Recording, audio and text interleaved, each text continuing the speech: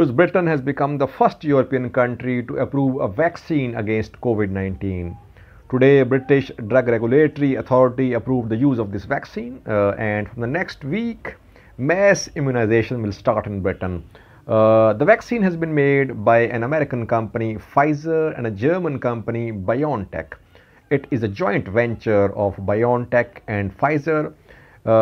It is 95% effective, viewers, but it needs to be stored at a temperature around minus 70 degrees centigrade.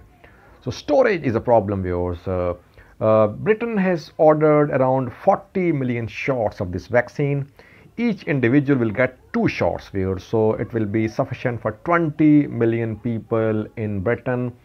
Elderly and people working in care homes will be given the shot on priority.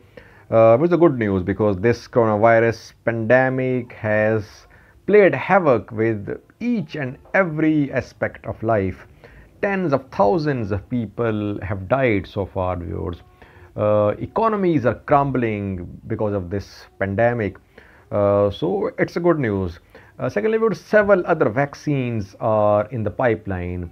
Vaccines made by companies like Moderna, AstraZeneca, and other companies, they are also very close to be approved by different countries.